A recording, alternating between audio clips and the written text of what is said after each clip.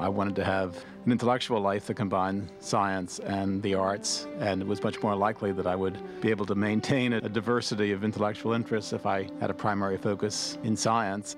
Driven by a scientist's curiosity and a physician's sensibility, Harold Varmus has been one of cancer research's pioneers for more than 30 years. What was difficult was to understand how to identify the genes that played a significant role in cancer, and that's where cancer viruses became very important players in the story that unfolded. For the revolutionary discovery in revealing the genetic origins of cancer, Varmus and colleague Michael Bishop were awarded the 1989 Nobel Prize and inaugurated a new era in cancer research.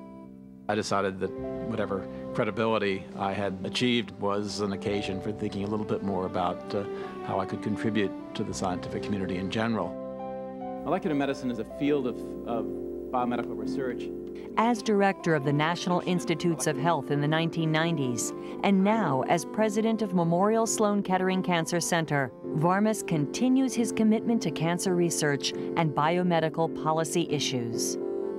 Cancer is going to be with us for a long time, and we may never completely eradicate it. If we can make some significant strides against cancer in the next decade, and if some of those advances occur at this institution, I'll be pleased.